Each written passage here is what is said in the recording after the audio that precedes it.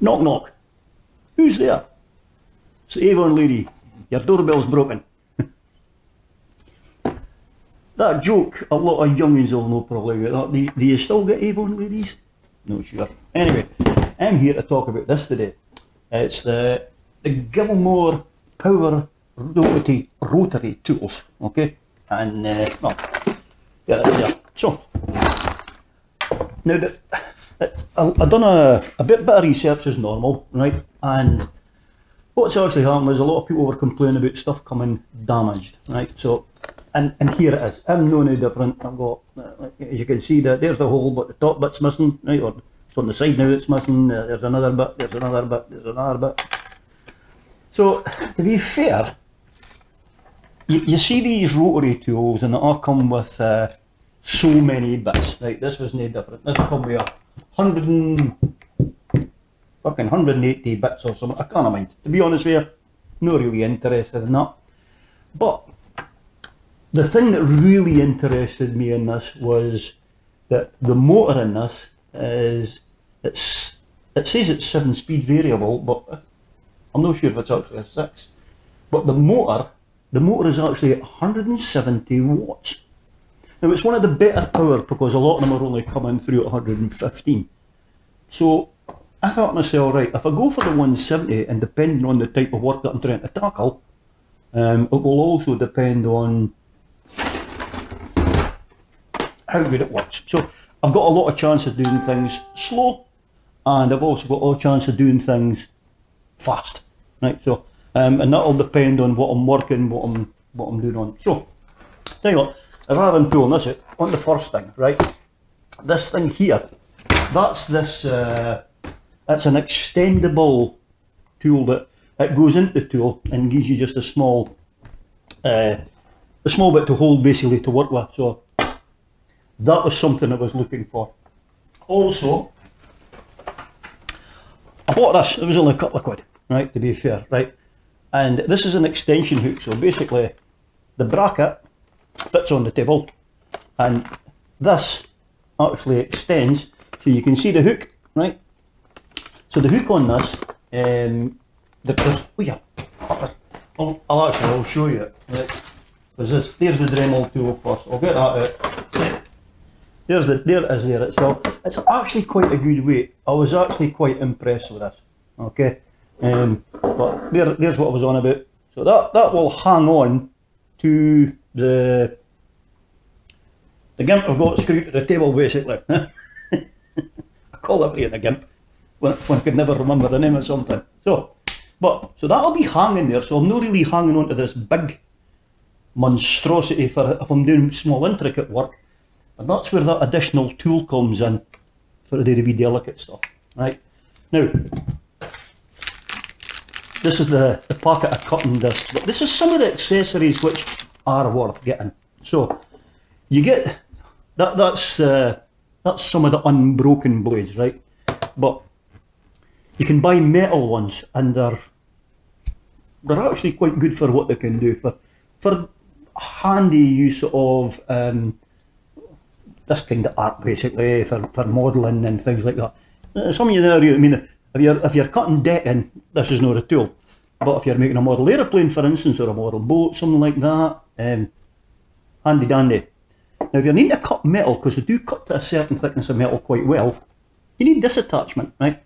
And basically, now I've unscrewed, you'll see threads there, right? There's a, I can't remember what it was. I think it was that, now. There you go. Right. So that's the way the thing comes. If I can get on in the bud marks, right.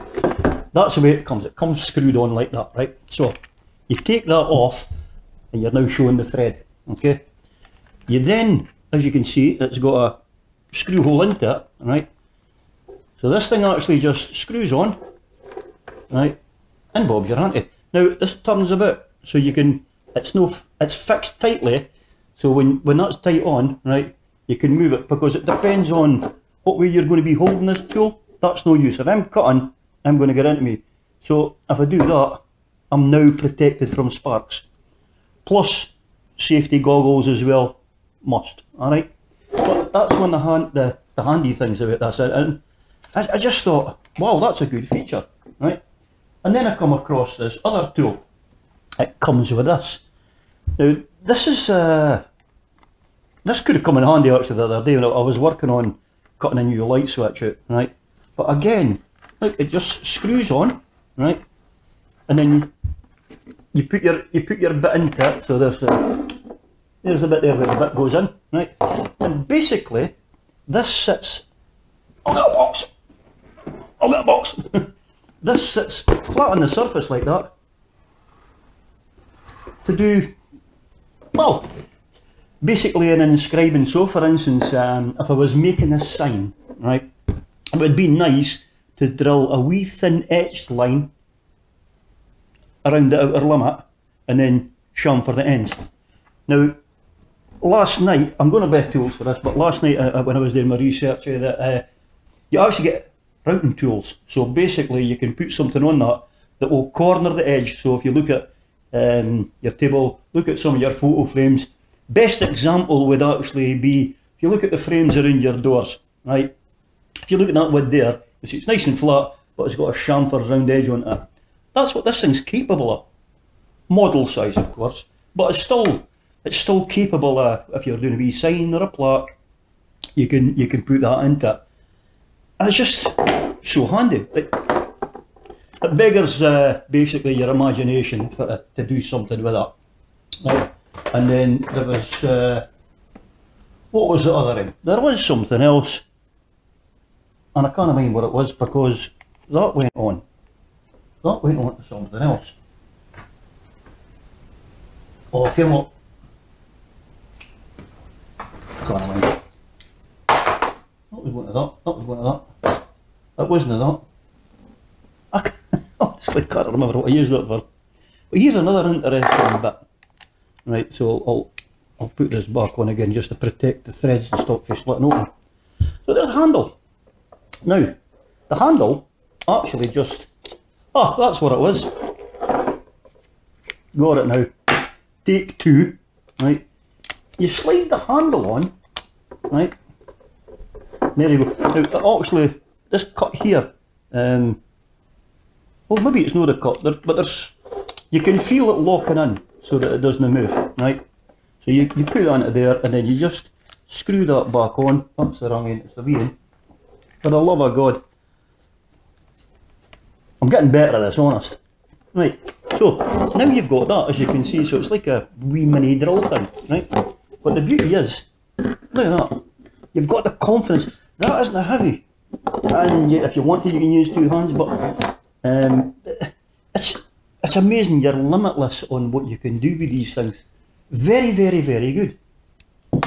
Now, to be fair, there is dearer ones out there, okay? And to be fair, there is cheaper ones out there. But, to be fair, for the money, I think you'll find it hard to beat this. Now, really, 170 watt motor, it's made in China. There's people who say, had one, it was garbage. Well, I'm not, certain words I've got to watch with, so it's manure, basically, right? So that's manure, okay? There's other people who go, that's the best thing since sliced bread. Now, to be honest with you, I've not used this. There is certain things I'm going to be doing and I'm going to be making. So what I plan to do is, I'm going to be posting up a couple of jobs, DIY, arty, creative things, using this. We'll see how it goes. Now, another thing as well is, forgot to mention, it's not a brushless motor, right? So you've got that one there, and there's that one there, okay? These things, they screw out, and they actually give you another packet of brushes. So, to be fair, for 40 quid I think there was, something like that, right? It's not really a lot of money, right? So, up to now with what I've seen, very happy with, right? But bearing in mind, the add-ons, they're not really worth putting a negative in because they're crap. The plastic case that comes in, that's manure as well. But to be honest with you, it's it's better than nothing manure. So again, that's it. A wee tray comes as well, and this is your 100 and fucking something bits that's in this, right? And